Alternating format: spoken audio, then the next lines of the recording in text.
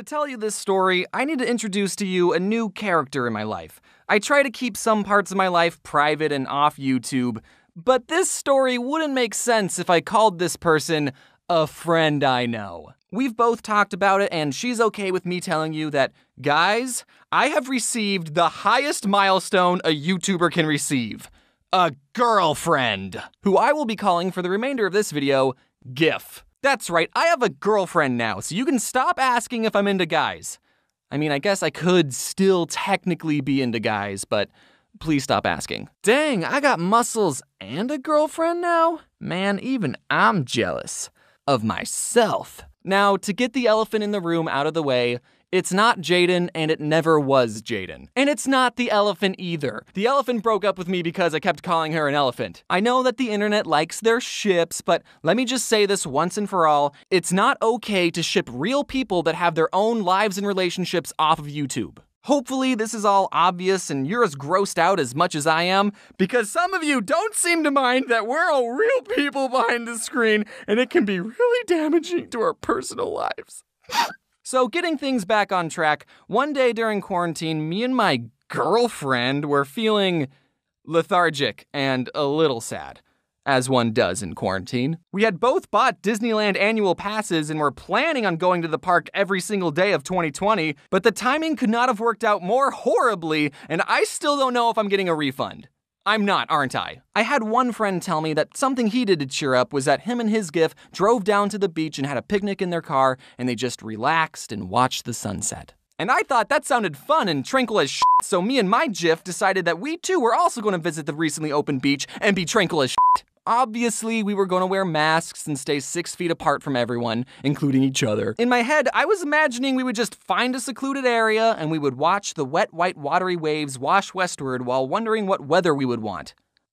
What? So that weekend, we packed up our beach supplies, sandwiches, and our doggies, and we started our hour-long journey to total tranquility. Floof gets very excited whenever she's wearing a leash, and in car rides, she has this energy like, yes, we get to go somewhere! I wonder where we're going! While GIF's dog, who I will be giving the fake name of Floof2, is more like, I wonder where we're going. Our journey started out smoothly, and there were no problems for about 45 minutes. But I wouldn't be making this video if the entire trip was all smooth sailing. All of a sudden, Floof2 starts going, which if you own a dog, you know that means things are about to go down. Or rather, things are about to come up, and emotions and cleanliness are about to go down. So Floof2 threw up all over my GIF's leg and on the car floor. We quickly pulled over before anyone passed out from how bad it smelled, and we used the napkins we packed to wipe everything down. We put the throw-up napkins into a sandwich bag, which now became the throw-up bag. A minor setback to be sure, but we were still determined to relax and have a good time. But I wouldn't be making this video if the entire trip was smooth sailing minus dog vomit. As we kept driving, we were all a little tense from the unprompted dog regurgitation, but I had a solution to ease everyone's mood. Since we were on our way to the beach, I played popular beach music like Surfin' USA. But by the time we got to California Girls, Floof2 started going,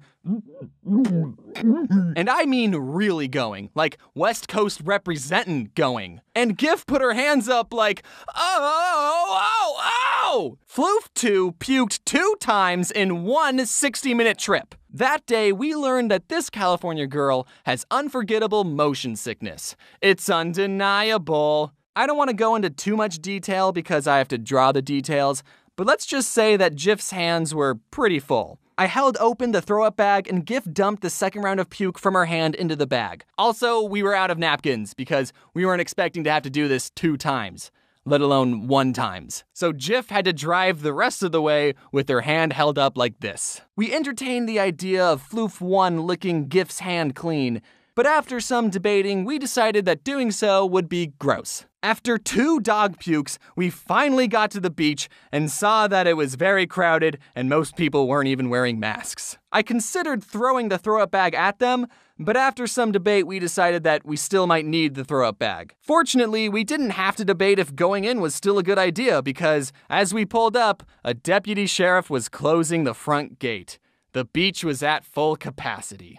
"Do not lose hope, Biff," said my GIF, "for I shall find a closer spot within a jiff. For looking at my phone, you see, there is a beach within a mile or 3. End of line. So we decided to try another beach, but when we got there, it was already full and blocked off. Maybe if we didn't pull over to clean up dog puke, we would have gotten there in time. But now that I'm thinking about it, it would have been impossible to relax at a beach that was at full capacity in the middle of a pandemic anyways. The good thing about Cali is that the whole edge is a beach, so we could do this all day. I looked on my phone and found another beach 15 minutes away and we headed off. I suggested that we stopped at a Walmart parking lot or something and wash our hands and recoup, but my unnamed GIF was determined to wash her puke-stained hands with the salt water of the Pacific Ocean. We pulled up to the third beach, the parking lot was empty and closed off, but there was still a clean handful of people already there. The beach wasn't even close to capacity, so we could definitely find a secluded enough area and finally relax.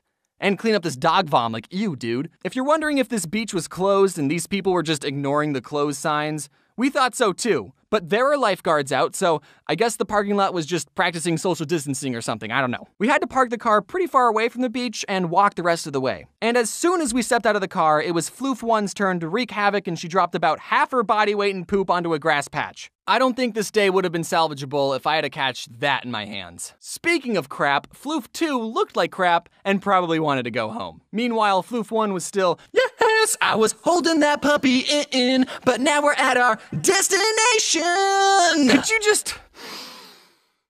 You're being a lot right now. It wasn't the best car ride, but whatever, let's just not think about it. We're both in our flippy floppies, carrying our towels, sunscreen, and unbagged sandwiches, ready for a nice, relaxing day at the beach, only to walk up and see the worst possible thing that we could have ever seen possibly. No, it wasn't a beached whale or my ex-girlfriend.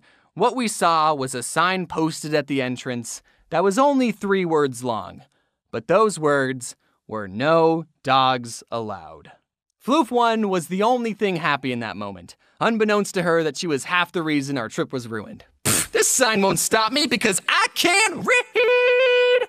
So, what did we do? Well, we ate our Sammies on a bench, near a beach, with our bitches, and we had nothing to wash it down with since we used our water to wash our hands and we couldn't drink from the ocean like we originally planned. And then we did what we in the business call give up. We drove back home empty-handed. Thankfully, both floofs were sacked out from the day, even though they did literally nothing other than push bodily chunks out from both ends. I love both of those dogs, but I'm not bringing them back to the beach ever again.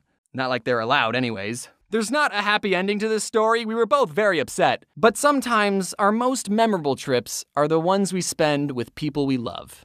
And sometimes life's a beach.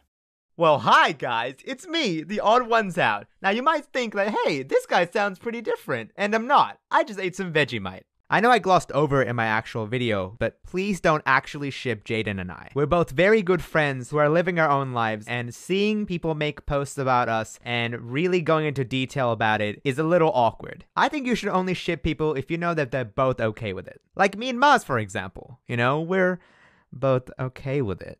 Oh, and thank you for all the support on Cafe Chaos. I recently played it with my friends and I think you guys are absolutely going to love it. Major thanks to my team, because without them, this video would not have been possible. Make sure to check out their socials either on the screen or in the description below. If you liked the video, make sure to like, comment, subscribe, and head on over to my own channel, The Odd Ones Out. Alright, laters, and stay wear your seatbelt. Wear your seatbelt. Yes.